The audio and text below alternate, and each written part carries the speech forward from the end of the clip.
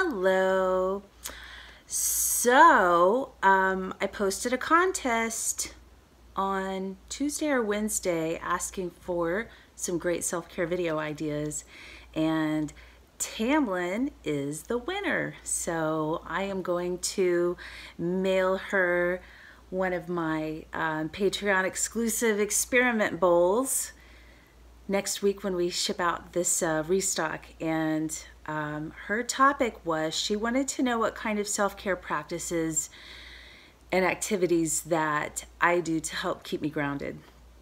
And that was a great question, and something I've kind of been wanting to talk about anyway, but I'm going to try to do an overview of my favorite go-to practices, and a lot of them are mental activities.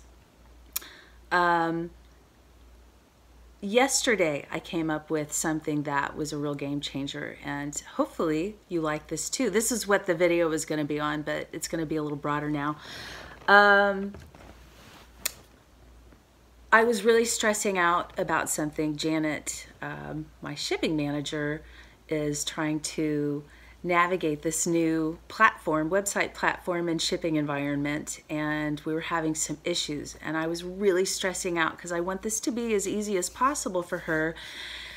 And as I was stressing, I was trying to come up with ideas, solutions, and one, worrying is creativity. It's wasted creativity. You're being creative when you're worrying, but there's much better use for it. So it just popped into my mind, there's nothing to worry about. And I used to use that mantra, and I don't know why it fell out of favor in my mind, but that's a really important thing to remind yourself of. And that is in my emergency self-care toolkit. If I can't, really stop and give myself some loving attention, I can at least remind myself there's nothing to worry about. That doesn't mean that really crazy stuff isn't going on, but what great solutions come out of worrying. So as soon as I remembered that, 2 minutes later, I came up with a really good solution after I stopped using my creative energy for worrying. So that's one. Two, about 2 years ago, and some of you have probably already heard about this one or heard me talk about it before, but I made up an activity called the Calm Activity, and I will post a link in the description of a video that I made a couple years ago. And it's not the best video, but it gets the information across and has a really good activity. But in a nutshell, CALM is an acronym for, the C stands for what can I do to give myself some care right now.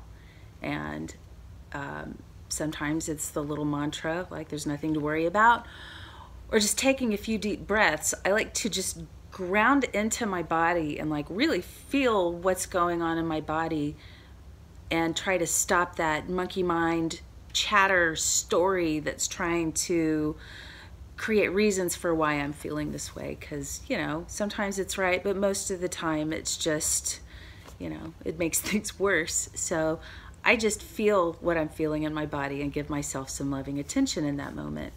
And the A in CALM stands for allow myself to feel however I am feeling, without trying to fix it or without trying to like, oh, why are you feeling this way? You shouldn't be feeling this way. Just allow yourself to feel this way. Just like, if you, remembering back when you were a child and you were feeling a certain way and you were trying to get that point across to somebody, and they were like, buck up, quit crying, and not acknowledging your feelings. We do that to ourselves a lot too. And there's an inner kiddo inside of us, and that's what the feelings are. The feelings are the language of that inner child trying to relay something. That's my belief anyway. Then the L stands for offer love to that part of yourself that's feeling that way, like you would for a little kid that's feeling sad or scared. Just say, it's okay, I love you. And, you know, don't try to change the feeling or anything like that.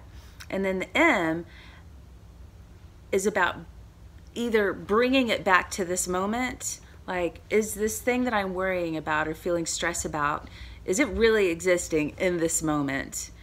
And sometimes it is, but a lot of times it's not. You're projecting a story into how you think things are going to unfold into the future. And if you can just bring it back into this moment, bring it back to your body and just feel what the feeling is,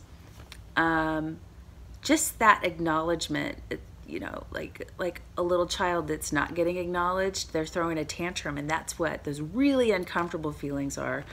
So anyway, I've got more information about that in another video. Another thing that I do is I like to journal. I art journal. I went through a training program 12 years ago to become a certified creative journal expressive arts facilitator that uses dual-handed journaling and drawing to gain access to a different part of your brain where that sensor and editor has a hard time getting to. And it is powerful stuff. It has changed my life immensely. And so I started art journaling using some of those tools that I learned. And here is my favorite journal. It was just a book. I had some stuff I had to get out right at that moment, and I did not have any journals, which was crazy. So I made a book, and it was just a songwriter's rhyming dictionary, and I'm a songwriter too, but I never used it. So I gave some shape and texture to my feelings. And I did a lot of journaling with my non-dominant hand in this. And even looking back on it, that time period where I was creating this journal was such a transformative experience and directly led to me meeting my husband. That it's really nice that I have something that I can look back on.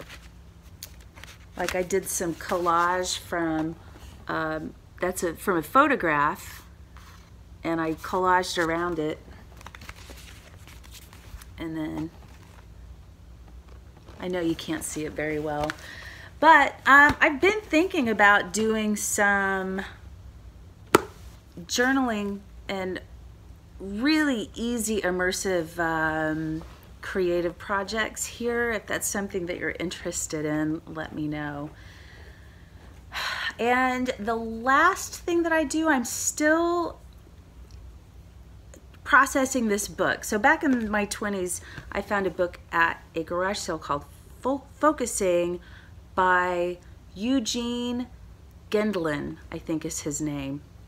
And it had been so long since I read it, and I forgot all about it, and somebody said something that triggered a memory of that book, and I went and looked for it and found that it was on Audible, which I process information a lot better by listening to it.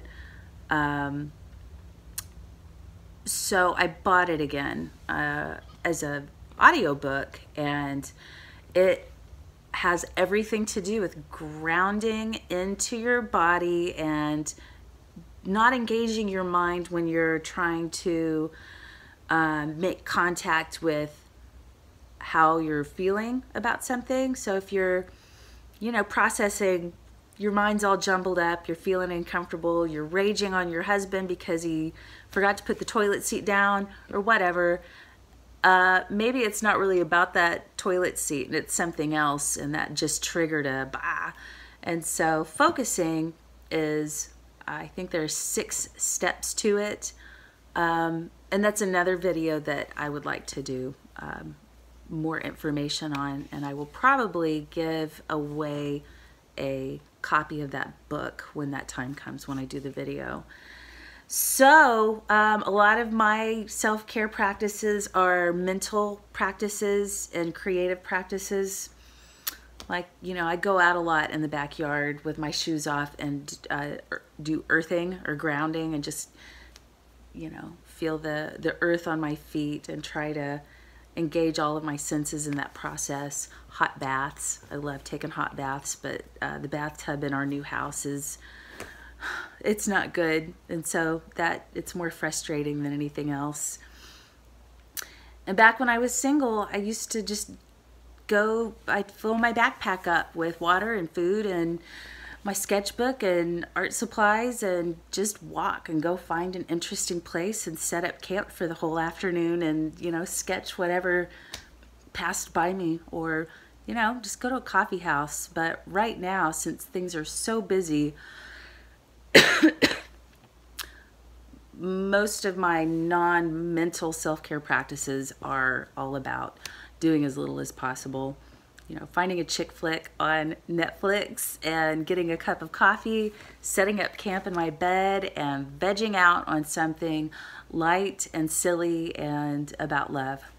So, and then the last thing, I made some of these that were intended to be magnets, a little gemstone. This one was too big to really hold anything up with the magnet, so I've been keeping it in my pocket, and it's just a little something for me to, you know, fiddle with to kind of shut the monkey mind off and focus on this tactile sensation. Anyway, if any of y'all have any fun practices that you do, let me know in the comments. So I hope you found some of this helpful, and I will talk to you later.